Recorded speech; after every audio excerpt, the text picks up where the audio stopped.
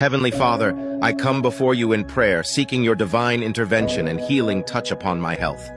You are the great physician, the source of life and wholeness. I surrender my body, mind, and spirit to you, knowing that you care for me. I ask for your healing power to flow through every part of my being, bringing restoration and renewal. Touch my physical body, Lord, and remove any sickness, pain, or disease. Strengthen my immune system and restore balance to every system and organ.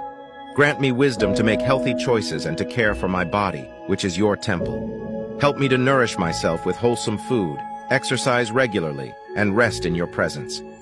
I also pray for emotional and mental well-being. Heal any wounds, anxieties, or stress that may be affecting my health.